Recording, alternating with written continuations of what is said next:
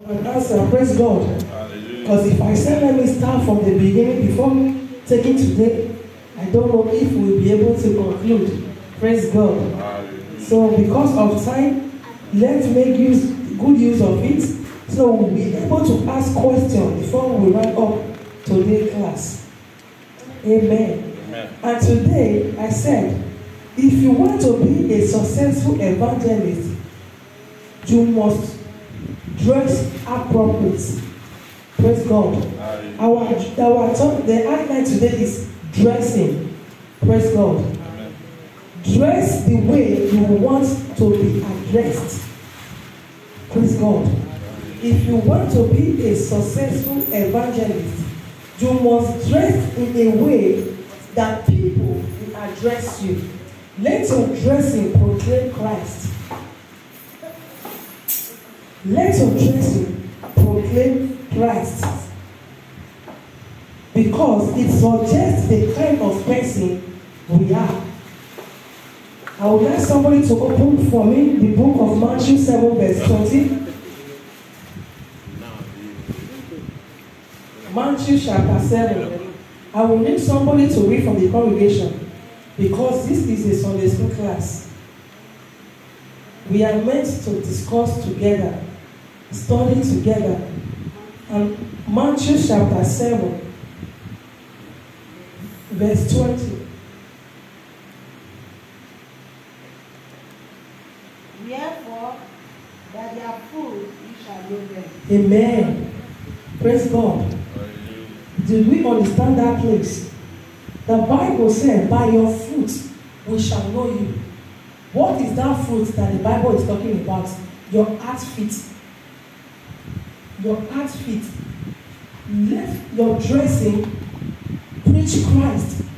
Let Christ be seen in what you are putting on. You cannot say you are going asking for evangelism. What you are putting on, even the madman on the street cannot even put it on. Praise God. The Bible says you should dress the way we want people to address us.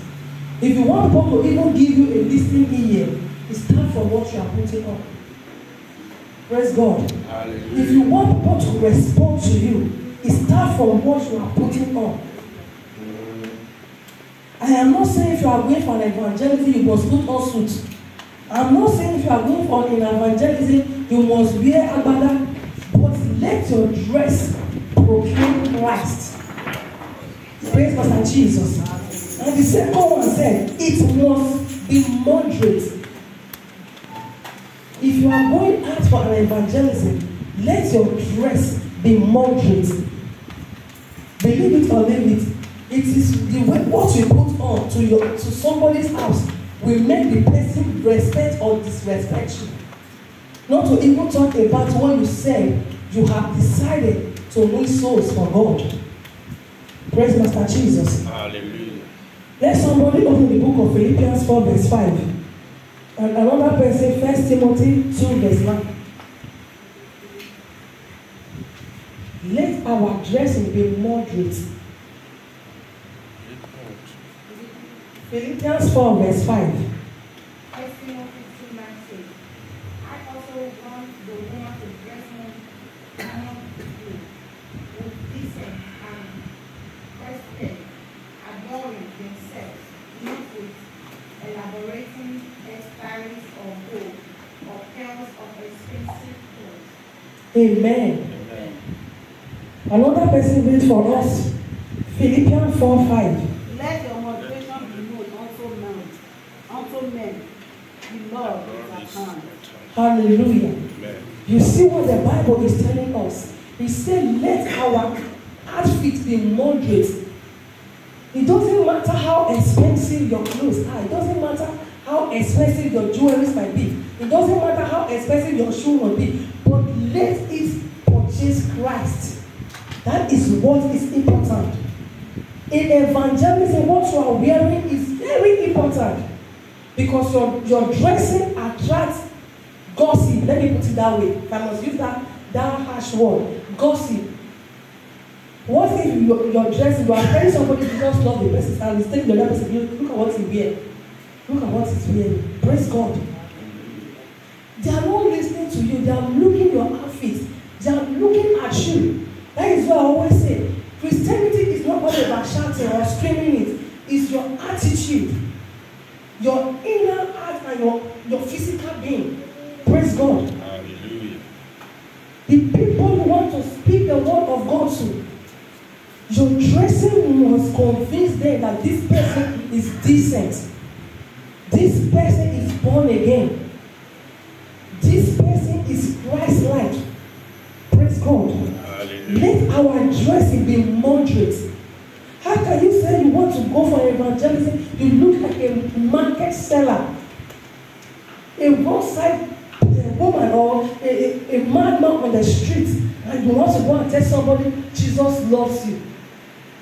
If Jesus loves you, then that same Jesus did not love you. Why can't you start with yourself by loving yourself?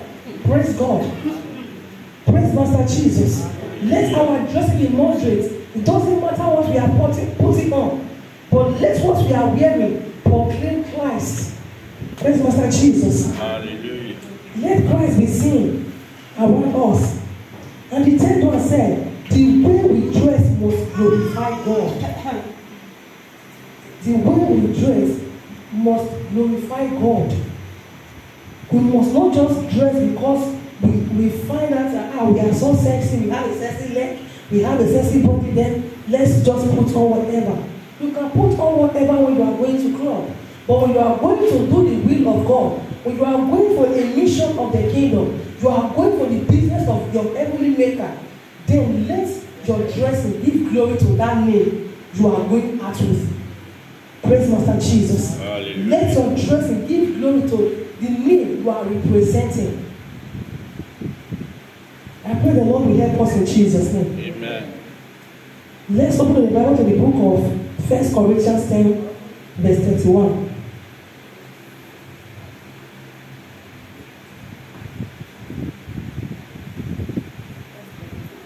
First Corinthians chapter 10, verse 31.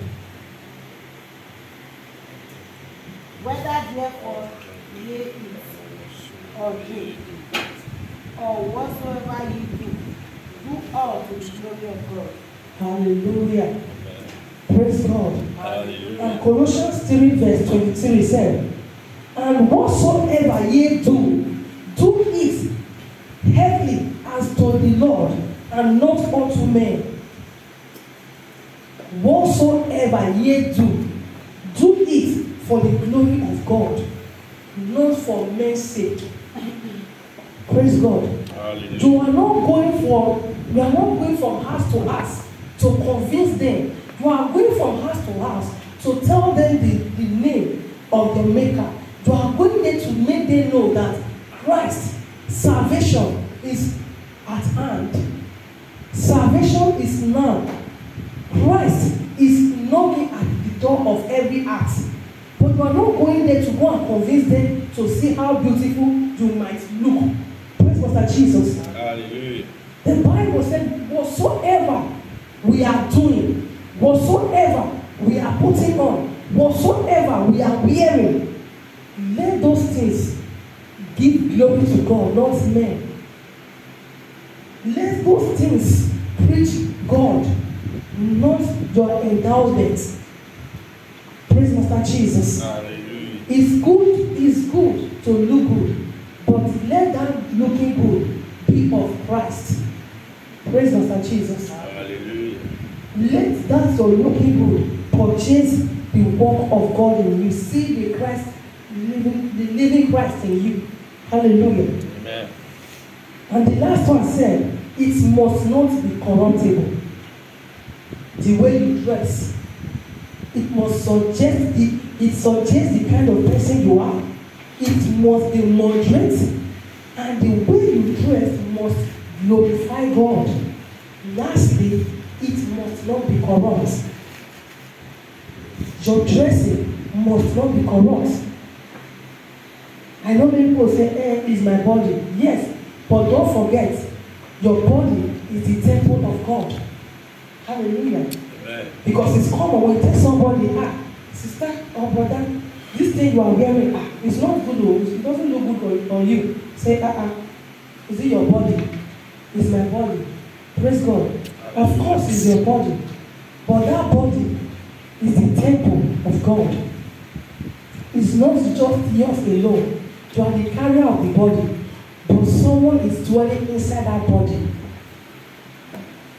Let the world see that person through your behavior. Let the world see that person through your dressing. Because decency is of the Lord. 1 Peter 3:4 says, who is adoring? Let it not be that outward adorning of plaiting the hair, and of wearing of gold, or of putting on all apparel, but let it be the hidden man of the heart, in that which is not corruptible, even the ornament of a meek and quiet spirit, which is in the sight of God of great price. Praise God. Hallelujah. Say, whatever you are wearing, whatever you are putting on, let it not be corruptible. Don't wear it just because you feel it's your body. This body is not ours. It's the temple of our Maker. Whatever we put on, whatever we wear, let it always show the glory of God in your life. Let it always bring out the grace of God in you. Let it always show the world that of a truth, you are a child of God. The way you dress or the way you talk or the way you behave differentiates you from the church goers. Praise God. Hallelujah. Your attitude, your speech, your behavior distinguish you from the worldly people and from those that has been saved. As we all know, it's not everyone that go to church is being saved already. Praise God. It's not everyone that said, I am a child of God, is really saved. It is God that knows who is saved among us. But let your character, let your attitude, let your dressing declare the goodness of God. Let the way you dress or talk to people show the real Christ in you. I pray the Lord help us in Jesus' name. Amen. And the last one said, our last outline about what is the character needed for evangelism. I said before, first one is love, second one is faith, third one is prayerfulness, and the fourth one is speech and confession, the fifth one dressing, and the last one said others include temperament, purity. Praise God. Temperament. And I put that saying, whoever is slow to anger has great understanding. Praise God. Whoever is slow to anger has great understanding. But he who has a hostile temper exalts folly, because harsh words stir up anger. A hot-tempered man stirs up strife, but he who is slow to anger quenches confusion, contamination, distraction, and destruction. Praise God. Hallelujah. If you want to be a successful evangelist, you must not be hot-tempered. Because believe it or leave it, whoever you are going there to talk to, share the good news with. You don't know if the devil has used that person as a trap to take away your glory, to take away the glory of God from you. Anger causes destruction. Praise God. Why did Moses not enter the promised land? It's because of anger. So as a child of God, we must do away with anger so that we will be able to be efficient in evangelism. Praise God. Hallelujah. You cannot say you are going to preach or spread the good news and somebody just tell you, look at you. Look at the way you are looking. Or you might just insult you, say, I don't carry a Bible because you don't even know where to fall to or whatever. Somebody have told me once that we choose Christianity because it's an easy path to trade on. Say, you are very looking dirty because why? This is how Christianity is. You must be dirty for someone to know you are a Christian. Praise God. That was what somebody told me. He said, I choose to be a Christian because I don't have money to look beautiful. That Christianity brings ugliness to mankind. That is why I don't have money to look beautiful. That's why I choose to be a Christian. Praise God. So you are born to meet some people that will provoke you. You are born to meet people that will tell you you don't even know what you are doing. They will insult you to your face. Praise God. But if you are not meek in heart, if you are not slow to get angry, if you are hot-tempered, you will begin to fight. You will begin to destroy things. You will not say, the people you have already succeeded to convince to come close to God. Your anger is not telling them, if you go and join them now, this is the attributes. This is the car you will be purchasing. Praise Master Jesus. So it is very important for us to be kind in heart, to be slow to anger. Praise Master Jesus. Let somebody open the book of Proverbs. Proverbs 14, verse 29.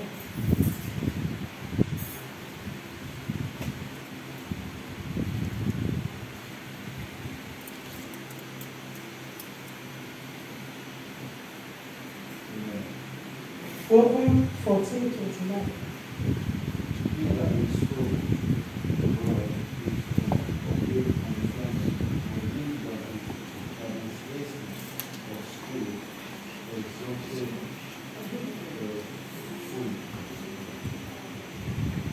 Amen. Please, can you go through it again?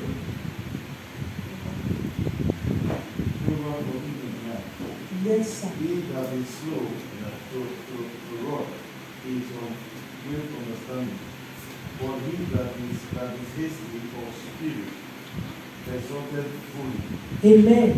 You see what the Bible is telling us there? He said, if we are in hurry to retaliate, I forget the other one I found in the house, the New Translation said, he that is rushed to retaliate, he that is rushed to get angry to whatever, he said he cannot make error. Praise God. He that is always available, that is any small thing is always angry. Why would you say this? Why would you say that? See, that person cannot waste a soul. As a good Christian, as a believer, we must be meek in spirit. We must not retaliate to all insults. I may use that language because we are bound to be insulted. Even Jesus Christ was crucified. A man that was without blame still was crucified. And he did not retaliate anyone. So that is the kind of attitude the Holy Spirit and God wants us to have. Praise God. Hallelujah. Psalm 37, verse 8, he said, change from anger and forsake wrath. Free not thyself in any ways to do evil. Go away from anger. Do away with anger. Don't let anger distract you. Don't let what people are saying distract you from what your mission is. Praise God. Hallelujah. Because before you can become a successful evangelist, you must do away with hot temper. You must do away with hot temper. Because when you are hot tempered, there is no way. I repeat, there is no way you can be able to win a soul. Praise Master Jesus.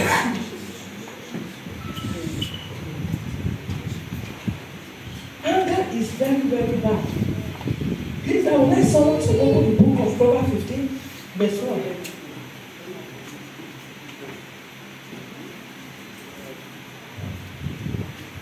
We must not be temperamental. We must not be harsh in the spirit. Proverbs 15 verse 1. Gentle answer turn away to God, but a harsh word turns off anger. Amen. These are the qualities that God wants to see in us. Gentleness. God wants us to be meek. We must not be hot-tempered. He said, we must not be hot. Guys, don't let your spirit be wrought in anger. But the only thing you will gain from it is destruction. Praise God. When you are hot-tempered, you don't see reasons with anybody. When you are hot-tempered, you don't see anything positive, whatever anybody will say. With anger, you can destroy everything you have built in a second.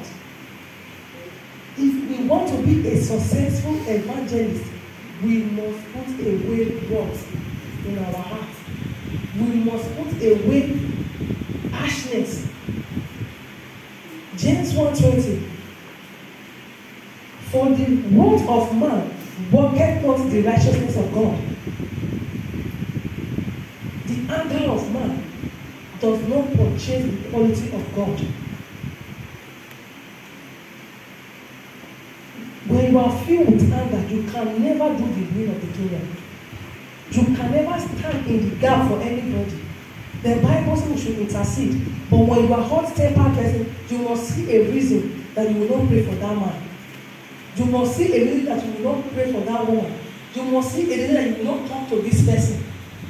The way you look, you look bad. And you might not be even you that was looking at. Because you have that anger in you already.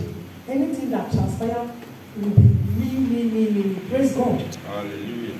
We must be meek in the spirit. And the next one said purity. Many, as a child of God, you must be free from all evil. Many children of God, their heart is too dark to do good. But they say they are Christians, they are believers, they are even a title holders, but their heart is dark. There is no grace in their heart. There is no mercy in their heart. But the Bible said no.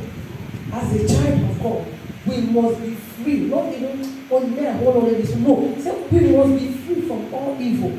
We must not have evil thoughts. Let our heart be pure. Purity helps us to be developed in the ways of God.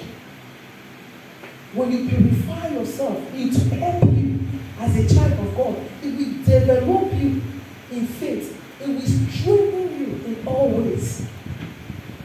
Praise God. Hallelujah. When your heart is at peace, you will always have love to everybody. You will always love the things of God. It gives us self-control and respect to one another. Purity. Purity helps us to control our temper, to control our behavior. It controls us. It helps us to build that faith in us. Purity keeps us away from malice. This is the only way we can be efficiently in evangelism. Purification keeps us away from malice. And without malice, we cannot be efficient in evangelism. Let's open the Bible to the book of 2 Timothy 2 verse 22. Please, I want somebody that have the other version, the New Translation Bible, to read it for us. I forget to have my phone. 2:22. 2 Timothy 2:22.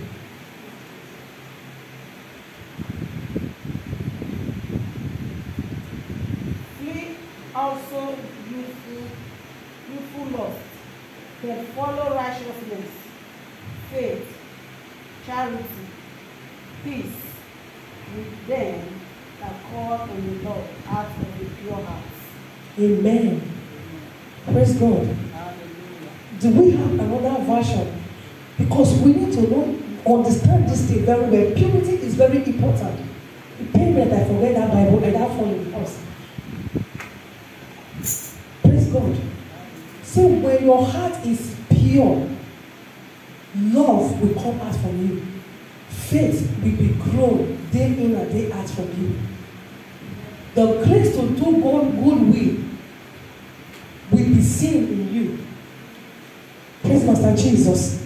Say those that are pure in heart is gentle in the spirit, and they are wise as serpents.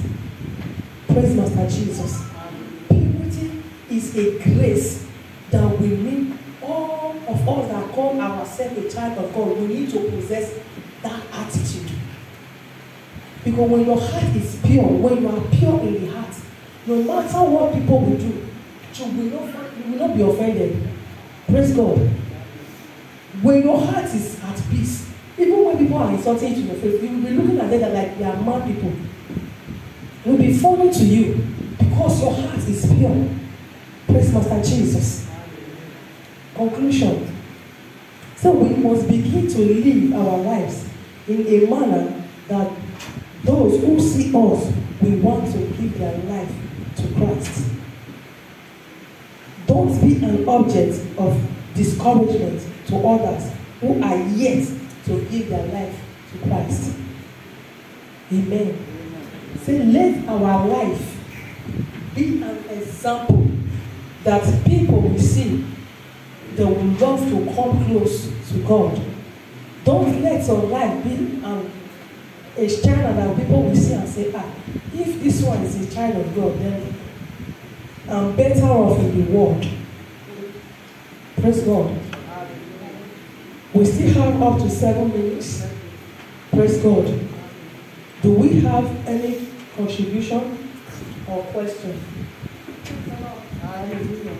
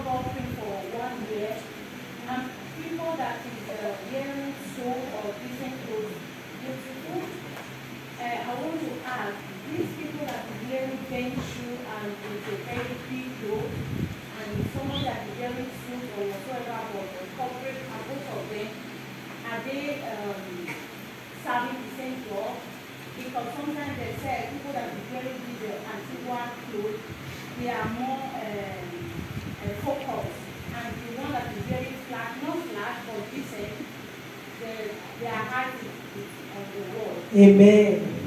Praise God. No, the Bible did not say we should be dirty. Serving God does not turn your personality to become inwardness, if I may use that language. You must look good. Our Lord Jesus Christ is a God of holiness. He loves clean things. Praise God. Our God is not a dirty God.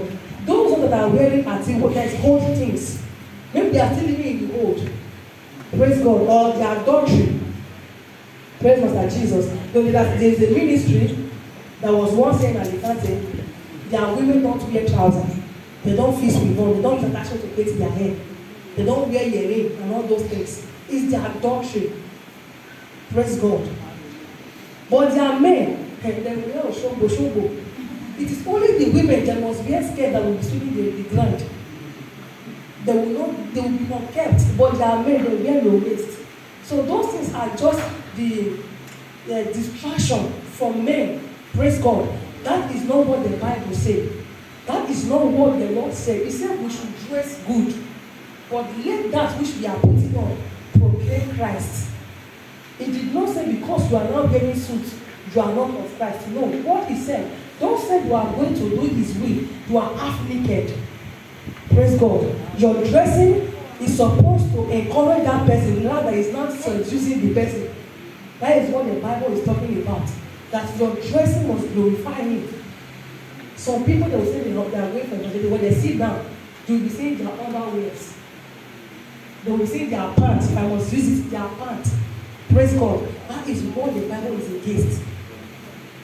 You wearing trousers or wearing skirt or tying it back does not change the grace of God in you. But what the Lord is saying, don't let your dress be seducing the people you are supposed to convert. Don't let your dressing corrupt the eyes and is seeing you. Praise Master Jesus. Praise God. Hallelujah.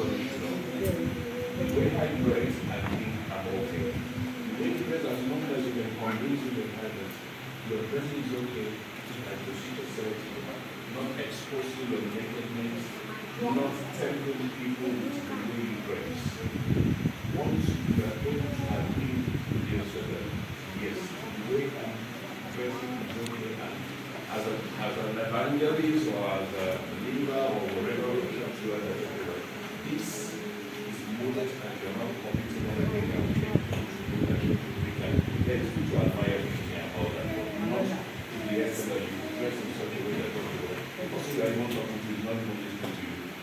Praise the Lord. And when you were talking about trousers, you mentioned when you look at Deuteronomy 22 verse 5, the Bible said a woman should not wear a man's garment.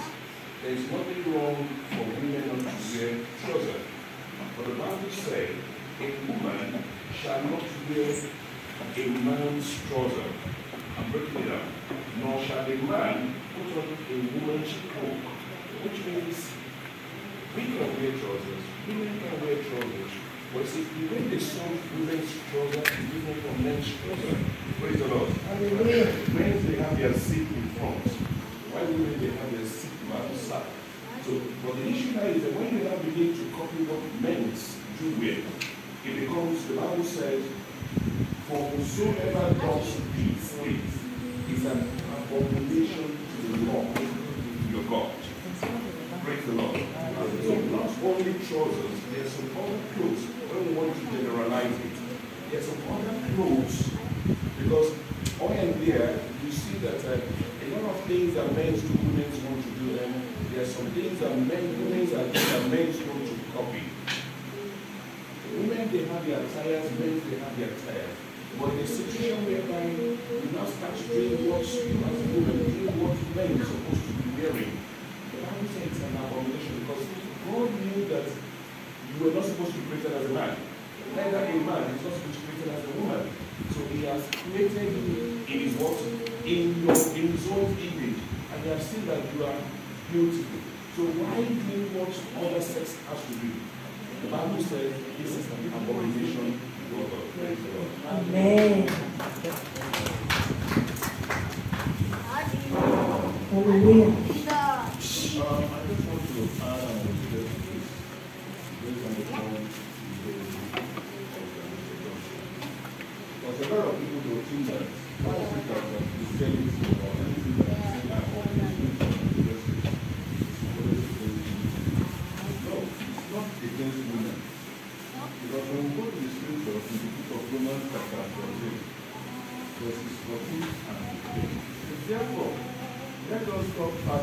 judgment. No, but he says, I am convinced, being fully persuaded in the Lord Jesus, that nothing is unclean in itself. But if anyone regards something as unclean, then for that person it is unclean. Men out of dressing is actually no problem for us. Because when you see the code of dressing that is causing confusion in society today, mainly comes from the women. Remember, when God created Eve, and Adam saw Eve, he admired her. He said, at last I have seen her. He desired her. But he desired her for something good. If you go to the verse, he says, if your brother or sister is distressed because of what you classify as clean, you are no longer acting in love. Do not by your eating destroy someone for whom Christ died. So, what is he saying now? You see some women, the way they dress, they may even spend about 2 hours cleaning up, and by the time they come out, you see them naked. And by the time a man sees them and make any comment, they say, yeah, he's molesting me. Because what has triggered that reaction in that man is what you portray yourself to be that man. Because even as at that moment, the man does not even regard you as a human being. Because automatically you have converted yourself to be an object of God. Hallelujah. Clap for faith to that. Praise God. Our time has passed. So during my studying this topic, and I brought out 3 prayer points which I would like us to pray with our own hearts. Praise God. Because it's not all about hearing the word. We need the grace to be able to purchase that word, to activate that word in us. Praise Mr. Jesus. I would like us to stand on our feet to pray this prayer. And I urge everyone to pray it with your own heart. The first one said, Father, let me not be ashamed. Let me not be ashamed to preach your word. That is the first prayer point. And the second one said, Father, give me the grace to witness about you to people, to others. And the last one said, Father, increase your grace in my life to reach out to the unreachable in Jesus' name. Please let's pray that prayer points. And the Lord will help us in Jesus' name. Everlasting Father, King of glory, I pray, King of glory, this word has come out with our hearings. Lord, I need your grace. Let me not be ashamed of your word. Let me not be ashamed to preach of the kingdom. Let me not be ashamed to speak of your word. The spirit of boldness, Lord, let it be invested in me. In the mighty name of Jesus. Lord God in heaven, I surrender myself to you. I give away myself to you. Let that grace to be able to witness about you to others. Let that grace be stored of me today, O Lord. So that I will be able to stand boldly in the front of others to preach your word. The grace to go to the unsaved people, Lord. Let that grace be seen in me. Let that grace be put in me. And let that grace be activated in me. In the mighty name of Jesus. Thank you, Abba Father. For in Jesus' mighty name we pray.